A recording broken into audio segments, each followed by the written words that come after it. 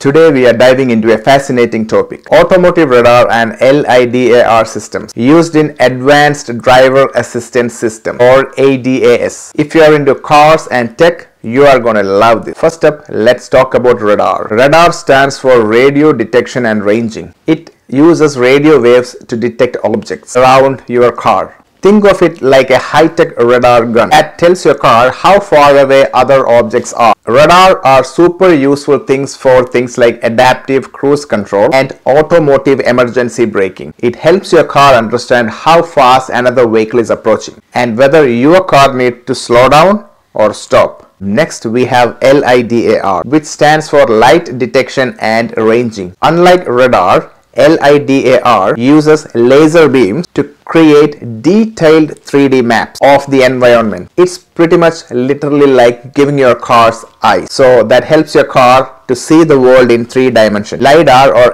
LiDAR is very useful for more precise applications like lane keeping and detecting pedestrians around your vehicle. That helps the car to navigate complex environments, especially in self-driving cars. So how do radar and LiDAR compare? Radar is good for detecting objects and measuring their speeds, while LiDAR excels in creating a detailed map of everything around your car. Together, they create the ADAS system smarter and safer. Before we wrap up, let's talk about some common issues and troubleshooting tips. Radars can have trouble in heavy rain or falls, while LiDAR can be affected by strong sunlight or snow. Keeping these sensors clean and properly calibrated is crucial. If you find this video useful, please give it a thumbs up and don't forget to subscribe for more tech insights. Drive safe, kai pai tara.